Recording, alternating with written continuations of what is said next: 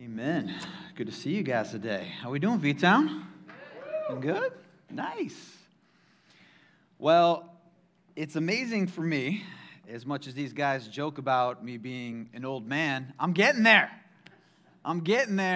And I'm really at that age where you start thinking back to your childhood and you're looking at what's happening now. And I'm like, man, I really truly did come from a simpler time. Okay, born in 1970. So those of you who are near my age, I'm 52, kind of reflect back, right? 70s and kind of grew up into 80s. And man, it was just different. It was just so different. We had it and how these kids have it nowadays. Anybody remember Saturday morning cartoons? You had to wait till Saturday morning. We didn't have cable like these heathens, down the street. We had ABC, NBC, CBS. You waited till Saturday morning, and you just hoped beyond hope those 2 times a year when the new stuff came out. And they were like innocent cartoons. There's some crazy stuff nowadays. Our cartoons were so innocent, they taught you things. Anybody remember this? You just see the picture, and if you know, right? Anybody remember what this was called? Schoolhouse Rock. Yep, there we go. I'm just a bill, I'm only a bill, and I'm sitting here on Capitol Hill. Poor little Bill was waiting to become a law, and you were like, come on, dude, make it. We learn stuff, man, like through cartoons. Conjunction junction? Yeah. Oh, thank God for first service. I'm like, if nobody knows this, I'm just walking off the stage. I'm done. There's no hope for you people. Guys, this is the one that really gets me, though. So I had a job when I was a kid. I was 11 years old when I got my first job. So this wasn't like I was at a candy store or cleaning up in a church or something. Let's just think about today. Let's think about little Johnny J, 11 years old. You know what my job was? To go out into the dark, into neighborhoods amongst the houses and deliver newspapers. 11 years old. Let's just work this out with your parents going, get up, get out there in the dark, son, go make your money. We had to have these papers delivered before 6:30 a.m. I delivered the Des Moines Register, and that's what you did. And if that's not crazy enough, after we survived the gauntlet of abduction in the morning, after dinner at night, our parents would send us back out with a little envelope of money and a little book to go collect the money from people. You're knocking on strangers' doors asking for money, and they're like, come on in, little boy. Come on into my house. You want some cocoa? We're like, yeah! And it was because we didn't have these shenanigans like we have now. Guys, that's how I was born and raised. It was just different, man. It was simple. We're not sending kids out nowadays, are we? Out into the neighborhoods, we don't even want them go over to their friend's house anymore, guys. It's a completely different time. And I saw this picture. This was a Pulitzer Prize winning photograph from 2021, Minneapolis. You can imagine what's going on. And then amazing, they say, a picture's worth 1,000 words. And can't you just feel it? And you're not even it's not even uncommon anymore, guys. The chaos, the insanity, the destruction. I saw the flag upside down, thought, man, isn't that how it feels? Just like everything is upside down. And who's not thinking on some level? How many times you hear people I'm not bringing kids into this crazy world. Forget that. We're hearing this more and more. People choosing I'm not doing it. I hear a lot of believers man, I hope he comes back today. I can't take it. It's hard. Who knows what's next? I just want to go home to heaven. Anybody feel like that at times? I do. There's days man, God, it'd be so good if today's the day. But I want us to think about this. And I don't think we do this enough. So we want to go to heaven, right? You imagine being there and what it's going to be like? But let's think about the audacity that we're sitting here as followers of Jesus, and at some point up there, the high King of heaven in perfection, in who knows what heaven's like, decides to leave that and to come back down here and deal with hell on earth. So we're talking about, guys, when we're talking about Jesus, the Father loving you, loving me, loving this world so much to leave perfection and to come down into the human condition. So we've been in this series called Prep Time. It's been the whole thing. All of history has been God getting ready for this time, for this moment, for this chosen one, this Messiah, to come down on here and fulfill a whole new thing here on earth. And we are looking today at literally a pivotal moment in human history. And there's so much in these little verses. And I hope that you guys have already fallen in love with Jesus. But if you haven't, to think about that concept, this perfection coming down here, and the whole thing's just about to start. So I want to invite you to stand. We're in Luke chapter 3. So much going on here. I want you to ask yourself some questions here. I want you to take this all in, but we can't deal with that all today. We're just going in one place. But let's just read this together. All 4 Gospels, by the way, include this scene. It's like a whole spotlight just shines on this moment. And remember, it's the wilderness. John the Baptist has been dunking people in water for the forgiveness of their sins. This is a whole new wackadoodle idea, by the way, guys. Not the temple, not animals being slaughtered. He's just saying, hey, you can come get some. All you sinners can come get in the water. And all of a sudden we read this. When all those people were being baptized, Jesus was baptized too. That should be our first question. Who's getting baptized? Sinners. Why are they getting baptized? For repentance. What is Jesus doing in this line? And as he was praying, Jesus is praying. Jesus needs to access the Father somehow here on earth. That's interesting. Heaven was opened, and the Holy Spirit descended on him in bodily form.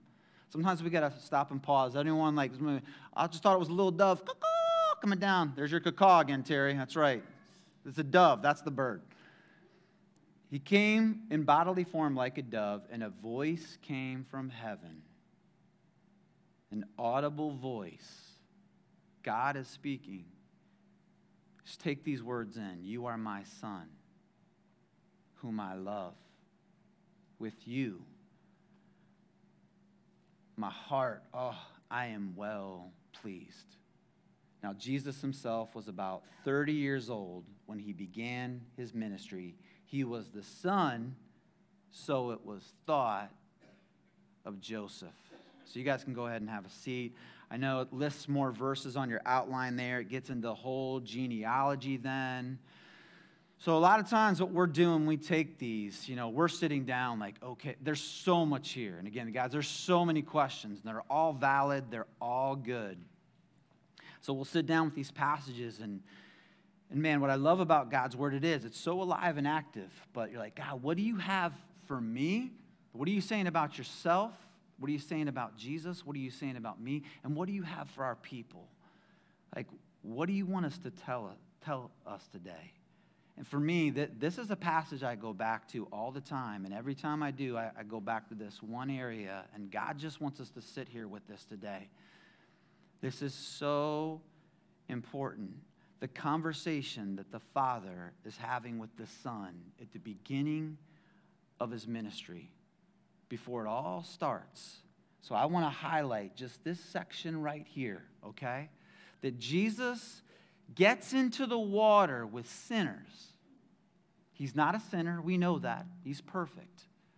Then an audible voice. We know this. This is very rare that God will speak for someone to hear out loud. An audible voice says some fascinating things. Let's just take these real quick. You're my son. You're my boy. I hope that in your life that you've had a man, that you've had a woman, that you've had somebody important that on some level for no reason has just come up. Maybe they've put their arm around you, sat down on the couch and got real close, and there's something in their eyes, they're beaming, and they're like, I just want you to know, man, you're my girl. Not in a possessive way. You know when you feel it like, oh, you are my girl. You're my boy. Just to feel those words. The Father is taking a moment to let Jesus just know, I want to remind you, you're my son. Guys, this passage so often, for a good reason, is used by people to slam dunk that Jesus was God. You know, this is where we can see the Father, we can see the Son, we can see the Spirit. We talk about the Trinity. And again, that's great and real. But for me, this passage, don't miss this today, is so much about the humanity of Jesus. We miss this all the time. Why does God need to remind God that he's his son? Like, you know, Jesus is just like C-3PO and just kind of going around through the motions. He's a human. He's in this strange place, and it's about to start. And the Father wants this human man to know, you're my boy, and I love you. Does God need to be reminded that he's loved? No. God is all-powerful, he's omniscient, he knows everything, but there's this man standing in this mucky river at 30 years old before it all begins that needs an audible reminder, I love you. Did you have someone in your life? Did your parents, I like to say, did they abuse I love yous? And we should as parents, by the way. Did you have a friend, a relative, someone that just when they saw, I just want you to know, man, I love you. I love you so much. I hope that you are those people doing that for people in your life, taking time. If it's important for the Father of Jesus, the Heavenly Father, to audibly tell him, I love you. If he needed reminding, don't we need reminding at times? We need that, guys. So we understand this, right? This is what dads do. This is what moms do. This is what good parents do, right? Again, you guys know I've become a grandparent now, little Nico. Little Nico had to do nothing for me to be like, you're my boy. I love you, homie. Let's go. He's been with us this weekend, and he's starting to teeth. So he's been going around to stuff like this, and he'll just walk up, and he'll just start chewing like a beaver, like the end. I'm like, dude, I love it. Yes. We're taking videos. We're like, look, he's chewing the wood, man. Like, posting it. And you're like, he's mine. I love him. But there's this last part here that we have to stop. And again, guys, let's just always pause and be like, what's going on here? So, you're my boy. I love you. With you, I'm well pleased. Did I miss something?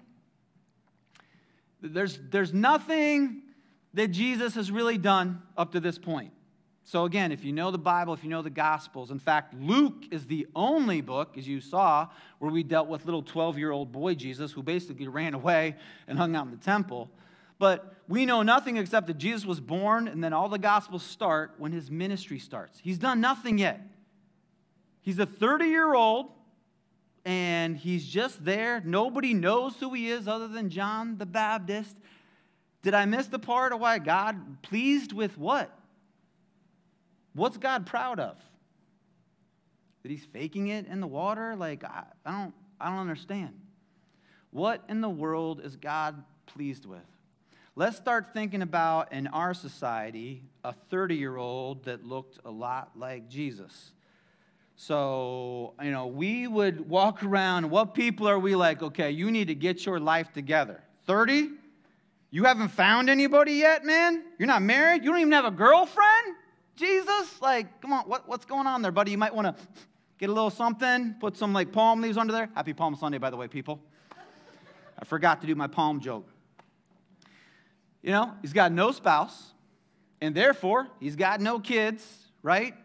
What father doesn't want their kid to find a significant other and have kids? This is why we're proud, right? Oh, they found somebody. They're having kids. What about a job? You know, at least he's got, like, the big job. We don't know of any job that Jesus has. We say he's a carpenter, but there's nothing that he has some successful shop anywhere.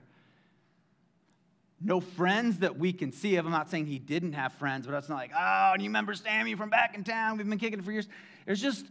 There's nothing that we know of about this guy to this point. He's done nothing. Jesus is a relative 30-year-old nobody in the water with all these other sinners. And God's sitting here saying, man, I am proud of you. So let's stop again and think, though, as we look through this passage, that is what he was doing. Jesus walks up. These people are all coming to the Father, dunking themselves in this dirty river. And Jesus, who doesn't need to, he doesn't have to, but he's been led there. And if you've been there, I'm not joking, the Jordan River, mystify it in your mind, where we were at least, was filthy. It was pretty gross. And a perfect, sinless Savior gets in the muck, gets in the mud, and God says, I'm proud of you.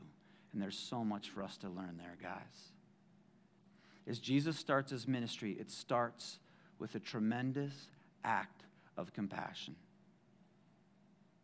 This is what we're going to see from this man over and over and over. Things he doesn't have to do, seemingly things that he shouldn't have to, be part of, in places where a lot of us wouldn't want to be. Jesus keeps showing up. And it's important that we understand what this word means. I'm not a word nerd, but this one's pretty good. It comes from a couple Latin words, com, patio. So the word com there means with, and patio, where we get passion, means to suffer. The word compassion, when we talk about people that have that, when we're looking at Jesus' life, literally means to suffer with, to help bear someone else's burden, with the idea to relieve their pain, to relieve their suffering. To be marked by compassion is to step into situations that are going to require you not just to feel bad for people, but to literally be willing to suffer with them.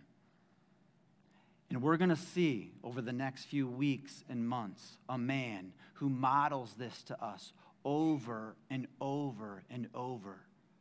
Just a couple of them.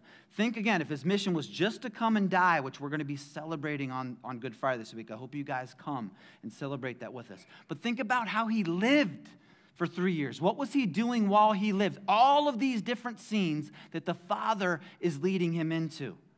We see this compassion. This is Jesus again at the beginning of his ministry. He says he's going from town to town. And I want us to notice a couple things always. Jesus sees people. Compassion begins when you walk around and you don't just got the blinders on. I'm just doing me right now.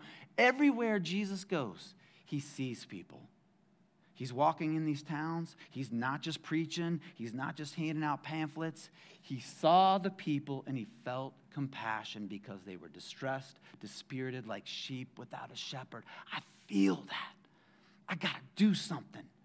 Matthew 14, this is fascinating. We've been talking about John the Baptist. John the Baptist winds up getting killed. He gets his head cut off. This is Jesus' cousin. This was the predecessor of his ministry. They were tight. They were boys, but it went down. And in his humanity, Jesus says, I got to boogie out of town for a little bit. I got to get in a boat and I got to go. Have you ever lost somebody? No, I just need some time to me. He's so human, guys. Don't miss his humanity. I just need to get away. And the Bible tells us when he lands his boat, he saw a crowd. He tries to go on vacation. He tries to go on a little sabbatical, but he sees these people. They got some stuff, and he feels compassion for them. I know I tried to get away, but they're here, and I got to do something, man. I'm going to heal these people. There's a woman. She's a widow, and she loses her boy, and she's weeping. Guys, this is bigger. If you've lost anybody in your life, that's tragic enough. In ancient Middle Eastern times, to lose a son and you're a widow, you've just lost your livelihood, man. You really have no way. You're banking on that boy to help bring money in. You're not going to go get a job at Heinen's or something. That's kind of it. And Jesus, instead of just walking by, or instead of him walking up and saying hey, listen, oh, sorry for your loss, but hey, he's in a better place when we all get to heaven. He saw her, and he felt compassion for her. A man that says, this is more, I feel this. Don't weep. I'm bringing him back. Guys, I want us to understand, please don't miss this man in this scene. Please don't miss that he was dealing with all the emotions that we would deal with, all the confusion. I'm 30. This thing hasn't even started. I'm 30. Is this really the plan, God? He's absolutely human. The Bible makes this clear. Hebrews is a masterclass in Jesus' divinity, but also his humanity. And I love this part when God is saying he had to be made like his brethren in all things. Why did he have to become human? So he could feel. So he could know. It's going to affect his mercy in everything that he was going to do, all the way leading up to that cross. He had to be made like his brethren in all things so that he might become a merciful and faithful, ultimate, end-all, be-all high priest in things pertaining to God, to make propitiation for the sins of the people. Guys, we live in a day and age where people, again, the more you have, the more you can do. It's like people are walking around with this on them, right? Just how am I better than everybody else, or how can I get better than everybody else, right? On Facebook, Instagram, and conversations, our new house, our new car, our new promotion, our new grandkid, our new HOA thing, whatever it is, like how can I, and if we don't have it, we're thinking about how I can get better, because I certainly don't want to be down here with these people. I'm sick of living in this kind of neighborhood with that kind of people and these relatives and that coworker. I just better. And on some levels, I get it. Nobody wants to get stuck in that. But haven't we all had those people in our life when every time we're with them, they're not always talking about how they're one up on you? It's like they're going around and their name tag just says this, man, hey, how are you doing? And if anybody could have been wearing that, it would be Jesus standing in that water. By the way, guys, just want to tell you a little something real quick. Don't need to be here. But saw some of you pathetic fools, started to come down and check it out. I don't know if you heard this, my dad's God. Yeah, it's pretty cool. I'm about to do some amazing things. He's just standing there. Little fish around him, river algae, saying nothing. Nobody knows him. I'm just with you. I'm here in line with you. There's this lie that's in the world right now. And you guys know it, and I know it, and it's especially prevalent in America, and it's this. Life is, there's always something out there, right? Life is, again, when I get that thing. When I have this spouse, but if my spouse could just be like this, I could dump this one and get that. Man, I have some kids, but if my kids could just understand, I'm going to get them that coach, I'm going to give them that thing, get them back to where they need to be. We have this house, but you know what? We need to rip this out and put these countertops in, or go live in this neighborhood where these people can't do this. Life is this. I need to get to that happiness. I need to get to that pleasure. I live here in this crap place, Northeast Ohio. If I could just get to Florida, that's when I'd find life. I'd find happiness. If I could just get to retirement, then I'll really be living. Because that's what life is, right? Our happiness, our pleasure. Guys, who started this lie? You know what life is? Life is life. Life is the life God gave you. Jesus is standing there in that moment. It's been 30 years that's led up to getting in the water with these people. And he's saying there, God, this is the life you've given me. It didn't look like much, let me tell you that. Even as we're talking about it now, this is big news, right? Compared to the things we've done. A man standing in water. Life is life. What life has God given you? It's funny, Jesus even said, I have come that you may have life and life to the full. It's almost like he's trying to pull back this idea, like, you keep thinking it's something else. No, it's what I've given you already.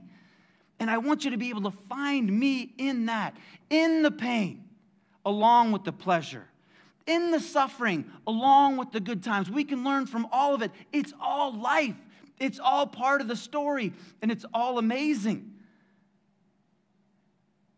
And we find this peace when we realize the process of retraining my mind, not to keep thinking about, well, man, what would really be awesome is when these people are all going to fall on their knees and call me king. What's really going to be awesome is when I get married to another woman who's perfect. And what's really going to be awesome is when everyone starts chanting my name, Jesus, Jesus.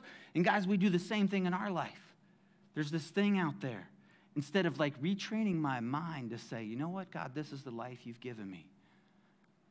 I've got these people in my life that are still alive, and I've got these people that are gone, and I miss them like crazy.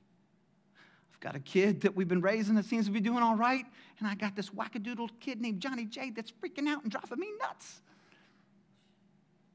Things were going great at work, but now I lost the job. Man, church was like hopping, people were on fire, and now we've been infighting. It's the life I have. This is the place I'm at. Jesus is at this moment, standing there. It has to be confusing, right?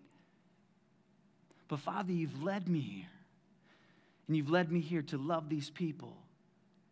And I'm the son. I'm the man that's willing to stand here and just be with them in the water. If this is where you want me, I'm willing to be with them in the water. And guys, as we think about leading people on the adventure of becoming like Jesus, as we think about what does it look like, and we're so quick again in his divinity to say, well, I can't, turn loaves or fish into feeding 5,000. I can't raise people from the dead. But you know what's amazing? We can all stand in the water with people. We can all dive into the mud and the muck and stand there and have compassion and just be willing to be with them. In fact, Jesus doesn't seem shocked about this his whole career. As the Father leads him to place, it gets bad, it gets worse, it's constantly insane. They're trying to kill him from the outset, and he's just willing to do it because the Father has called him there. And we walk around in our lives, and even so much in the church, guys, we're constantly surprised that life is hard. We're constantly surprised that people let us down. We're constantly surprised that people burn things down and smash things, and it's chaos. And the Bible tells us, why are you surprised? It's always been this way. And we would do well to heed these words. Why are you surprised? Why are you always looking for an exit plan? Why are you always thinking it's just my luck? I can't catch a break. Wow, look at their marriage. Look at their life. Why can't we live in that country? Why can't I be in that tax bracket? Why are you surprised at this thing that's come on you? You think it's something strange? You don't think Jesus had things that were crazy in his life? Let's read our Bibles. It tells us, man, when these things are going on, and it's not about liking the things, but I get to rejoice that things are happening, because why? If my King, if my Savior, if he was willing to come down and get in that water with me, if he was willing to leave perfection and come down to this world, he was perfect, man, to come down to have BO and coffee breath and pimples and headaches and sexual urges, all these things, guys, totally real. Had to suffer as a human, get tired, get weak. Man, every time I'm feeling that, I don't like it, but I got to remember, I get to participate in the same exact thing as my King did. It says that, man, the things I've done, you're going to do. We think about all the miracles. We don't think about the suffering. We don't think about the late nights. We don't think about the tired legs. I get to participate in the sufferings of Christ. That's when his glory gets revealed in our life. And something else happens when we embrace our life like that and realize it just is our life. The next verse says something fascinating about this. It says that when those things come and you get insulted because people are like, are you serious? You're staying with them? Are you serious after how they treated you? You're going to let this kid back in your house after what they did? You accepted their apology. It's been like 10 times. You're going back to that church after what that lady did in that room with those people. You look like an idiot, man. I'll tell you why I do it. That's what my King did for me. And it doesn't feel good, and it does feel like suffering on some level. But man, when I do that, when I step into my life and my role, God, these are the kids you've given me. These are the people you've given me. This is the community you've given me. This is what I've been born into right now on planet Earth, and you're raising me up in it. A spirit. Do you see that? The Spirit of glory and of God rests on you. What does that have to do with our scene with Jesus getting in the water? What happened when he got in the water? What happened when he got in the water? What was the first time we see the Spirit come down and say, I can rest here. You're exactly where I want you. Not on the mountaintop. You're down there in the muck. Do you know where water goes, guys? Do you know why it's so powerful? Why is the ocean so powerful? Why are rivers so powerful? They're always trying to find the lowest spot. No ocean on a mountaintop. No rivers up there. They get wild and crazy, and they all culminate down there in the lowest spot. That's why they're so strong. That's why they're so powerful. Jesus is teaching us something different over and over. Who doesn't want a great life? My hand is raised, by the way. He's just teaching us how it becomes great. Why is God proud of him? Why would God be proud of us? Over and over, he keeps defining it. Guys, don't ever say you shouldn't be great on planet Earth. We should absolutely, the church should be the greatest place ever. Followers of Jesus should be the greatest people living and breathing on this planet. But not because we're all like, yeah, let's go us. We're great. We become great by coming down. I'm going to serve. That's how you become great. Think about all our complaining. What would change if I knew I become great by serving my spouse? Think about, I was challenging the guys that were here Thursday night. You know, we all want to, so many times there are people like, oh, things ain't going good in my church, so I'm going to go to this church because I heard things are going great there. It's my job to come here and serve people. That's how my church becomes great. It's my job to serve my community. That's how my community becomes great. It's not their job to serve me. Jesus helps us see, man, you want to be first? Be a slave. You want to be great? Serve. Why? Because that's what I'm doing. You see it over and over. I didn't come to be served. Read your Bibles. Jesus never walks into town and says, where's the cake? Where's the party? Don't you guys know who I am? I have compassion for these people. I'm here to serve. And we have a man in a filthy river about to start a ministry where God wants to do something totally different. And we don't know. It just says he was praying. But I have to wonder again if he's like, God, I'm going to need the strength to do this. This story sounds insane. He's under that water. I don't know, man. I'm a human. I'm praying that I'm doing the right thing, that I'm going the right way. Have you ever felt that way as a person? Am I doing the right thing as a mom? Am I doing the right thing as a dad, as a man? Like, I don't know. I just feel like I'm kind of confused. He's praying, man. God, I need your help. What does it look like? And we see this fascinating thing when Jesus was praying. It says that heaven was opened. Heaven was opened. In the life of Jesus, what we're going to see on earth now, through his life, through his death, through his resurrection, we begin to see this thing that was separate. It starts to blur. It starts to open up. This thing called the kingdom. This thing where God's Spirit can rule us, where we can see things totally different. Heaven opens up to this man as he's praying. And instead of him telling God what's going on, God speaks something over his life that's going to carry Jesus through his whole ministry. You're my son. Don't ever forget that. No matter what it looks like out there, no matter what they're calling you, he's demon-possessed, he's crazy, he's cuckoo for Cocoa Puffs. They said all this horrible stuff about Jesus. Remember, everywhere you go, if you never hear it again, you're my boy. Do you know that you're his daughter today? Do you know that you're his boy? I want you to know, Daddy says. and I love you, and I'm proud of what you're doing. And you need to know that, because not a lot of people are going to be proud of you out there. I need you to know that, son. And followers of Jesus, he needs you to know that today too, mom. He needs you to know that today, dad, man, woman, son, daughter. He needs you to know, no matter what it looks like when you're following me, that's what comes down from heaven. Because the veil is completely gone. On that cross, a fascinating thing happened, guys.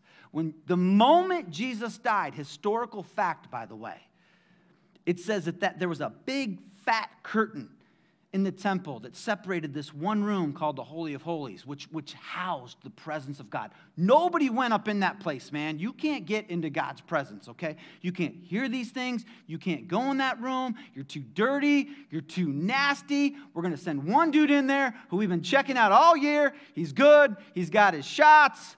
We tie a rope around his leg in case he dies. We can yank out the carcass and send in, the other guy. That thing got torn from the top, from heaven down to earth. It tore from the top to the bottom. It was never in operation again.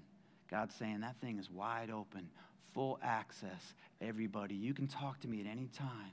When it's dark, when it's crazy, when you're unsure, I need you to talk to me, but I want you to listen. I want you to listen. It's fascinating to me. Jesus prays. It doesn't say what he says. It says what the Father said. When you pray, are you talking more than you're listening? Are you complaining more than you're hearing what God is calling? Because I find it fascinating. We see Jesus as he was praying, and a voice came from heaven. What is the voice coming over your life today? And we're wrapping up here, guys. And Neil, if you want to start coming up here, getting ready. Ushers, if you want to start getting ready for communion. Because I want us to think about this, guys. Jesus in that moment, in that water, uncertain, is having communion with the Father. I need you to know what's important right now. You're my boy. I love you. I'm proud of you. You're my boy. I love you. And I'm proud of you. And I want you to start thinking about your own situation today. Everybody in this room, in some way, shape or form, is in some type of water, or you love someone who's in something like that. And man, again, water's amazing, but it's powerful. And then I feel like it can drown you. And I promise you what he wants us all to know today. So beautiful, the picture of Jesus. I'm with you in the water. I'm right there. And you guys can come. This is what's going to happen. It's just us, so this is what's kind of cool. We get to get a little weird with this stuff. They're going to pass out the bread. They're going to pass out the cup. And I want you to think about what Jesus was willing to do. Thank you, Brother Terry. What he was willing to do for that curtain to be broken, for us to hear what we need to hear, to live the life that we've been born into, to live the life that we've been raised into, guys. It's time we stop complaining and thinking about, man, I wish it wasn't, I can't believe it isn't, instead saying, God, your kingdom come, your will be done. Jesus stood there and said, this is it. This is the life you've given me, Father, and it turned out to be the most amazing life of all. But what about you again? Where are you at? What part of your life do you not want right now that you've very much been born into in a situation? And I want you to hold this bread in your hand. Hold this broken body, this representation of that. This is how far he went, how much he suffered to get us to be where he is, so we could hear his voice. So we could do what he wants us to do right here and now, to bring the kingdom, to bring heaven to all this chaos. I see that picture back from the beginning. What God wants is not for me to get up out of here. What God wants is for me to do what Jesus did and say, I'm going to bring some heaven down right now. And whatever it takes, as crazy it sounds, if they think I'm nuts, I'm going to believe that his same spirit is in me. If they laugh, if they ridicule, these are the people you've given me, God. And just like you, I'm with them in the water. I'm with them in the water. And so as you hold these, I just want to read. I was reflecting last night, finishing up, and I thought, man, God, what do you want to say to me? I want to hear. I have cuckoo stuff going on, and some of you guys do too. And I'm not sitting here saying, I want to be real careful here, that I am the voice of God. But what I love, again, when I sit down and when I'm in those places, I'm like, God, what would you want to say to some of our people? I know some of them are hurting so bad. How can they hear that voice, man? How can they know in some of these situations where you feel so far, you feel so distant? And I just started writing. And so I just want you to know that heaven's open right now. It's wide open. And what does God think of you in your situation that you're in right now that seems so hard? And I just want to read a few words. I see you. Man, I see you. It's 2 a.m. Third time up.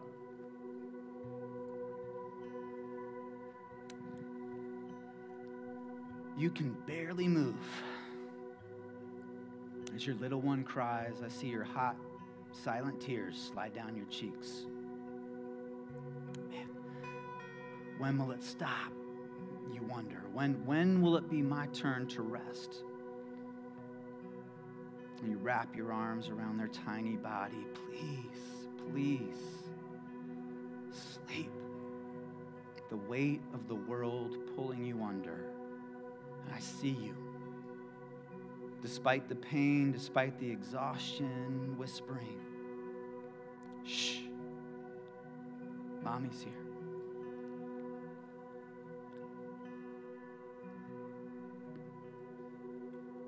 Mommy's here with lips that can barely make it over the waves.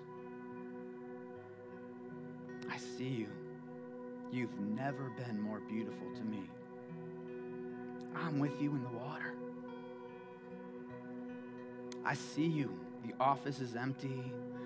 That workload piled sky high. The lights are low. You missed dinner again. It's pushing 9 p.m. and you know there's another hour at least. Worst yet, next day holds the same. And the next, and the next. But I see you. Despite the pain, despite the exhaustion, you pull another paper from the file. You clear the emails. You finish the job. I see you, son. Walking silently into your bedroom, not wanting to wake your bride. And you kiss her with lips that barely make it over the waves. And I see you. And I've never been more proud. I'm with you in the water. I see you. Scanning the web of PICC lines and IVs, monitors flash, beep randomly. You.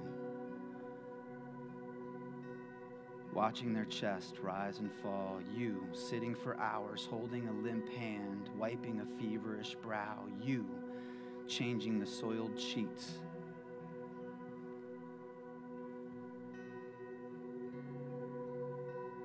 Again. Collapsing as you sob into the cushions of the sofa. I see you. And despite the pain, despite the exhaustion, you rise, wipe your face, force a smile, crawling into bed, curling beside their motionless body. Hey, I'm here. I'm right here, you say, with lips that can barely make it over those waves. And I see you. I've never seen you look more like my son than in that moment. I am with you in the water. I see you in that dark hallway of depression. I see you in the grip of addiction. I see you waiting for them to come home. Please come home. I see you alone on Easter. Again, I see you. Telling yourself it's okay to go, to leave, to end all this. Minutes, hours, all night. Every reason to go. But I see you. Despite the pain, despite the exhaustion, you get off the floor. You stand in front of the mirror, and with lips that can barely make it over the waves, you promise yourself, not today. Not today. I'll make it another day for her, for him, for them. And I see you. I've never seen you more strong than in that moment. I'm with you in the water. And if you find yourself in the deep and think you are lost to all the world, I hope you see heaven open. And I hope you hear my voice saying, I see you. I see you, V-Town. I see you, son. I see you, daughter. I'm so proud of you. You're my beloved, and I'd go anywhere to be where you are. I'm with you in the water.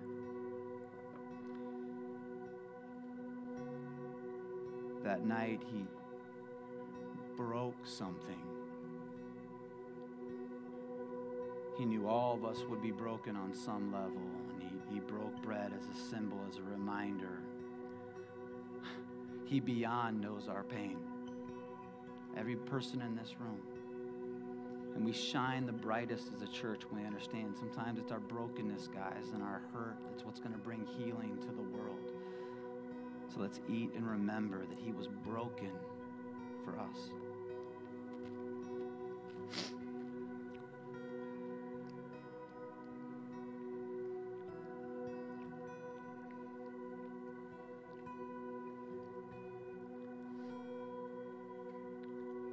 Better than?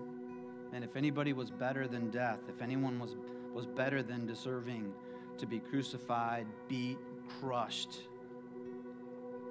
it's Jesus. He said, if this is what it takes, if it takes every ounce of my blood,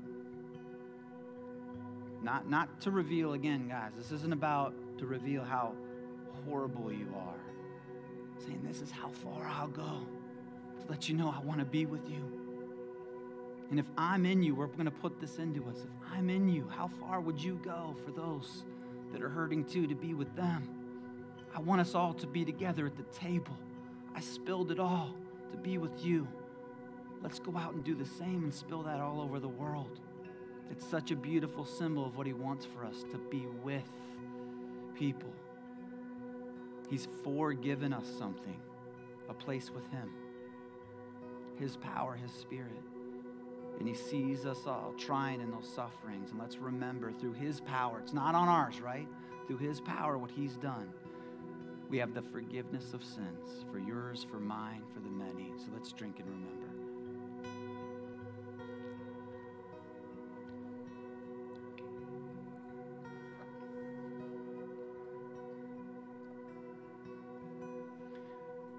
Neil's going to play this song. I'm just going to pray real quick. This song is one of those, like, I told my wife when I die, if there's any ceremony, you can just play this for 5 hours over and over. Just do it. Y'all heard me say it. Or don't. Just put me in a BFI bin and send me off. I don't care. I'm good. But guys,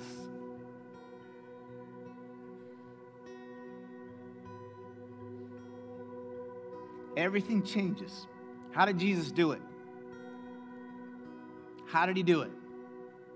Because there was something inside of him over and over. No matter what I see, no matter what they say, I'm his boy. He loves me. He's proud of me. I'm his boy. He loves me. He's proud of me. And that makes no sense for me, and I'm sure for many of you. But I promise you, if you can tune into that voice in your life, that's why I love this passage. I feel like everything Jesus did, he came from a place like, my dad loves me, and he's proud of me. And that's what God wants us to leave here today, knowing that's what he wants us to know. I love you. And when you're with and you suffer and you're doing it for me, I'm so proud of you. He loves us, guys. So, Father, we're going to just take a minute and let this wash over us. Let your love wash over us. Jesus, Thank you for loving us.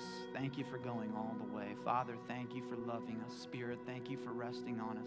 Thank you for giving us a power we could never do. I pray in your name right now that there's people that thought I couldn't, I can't, and right now they know I can because you did. You did, and you're in me. We want to be a people marked by your compassion, Jesus. And that starts with knowing you love us. In Jesus' name, amen.